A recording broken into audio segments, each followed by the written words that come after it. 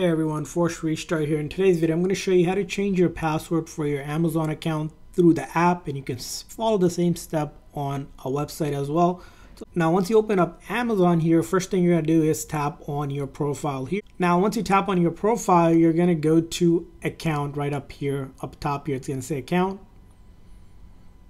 Now, once you see the account here, we're going to go down here to account settings and where it says login and security. So let's tap on that.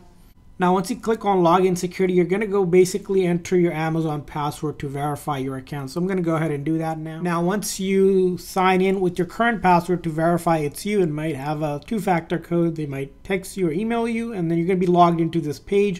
And if you scroll down a little bit further on this page are going to be your password. So in order to change your password, you can click on edit here, and then really simple here, you're going to enter your current password and then enter your new password once, twice, and then click on save, and that's going to go ahead and change your Amazon password. So that's how you can change your Amazon password. I hope this video was helpful. If so, please consider hitting a like and subscribe button for more tips and tricks for your Amazon and other apps. We'll see you guys next time.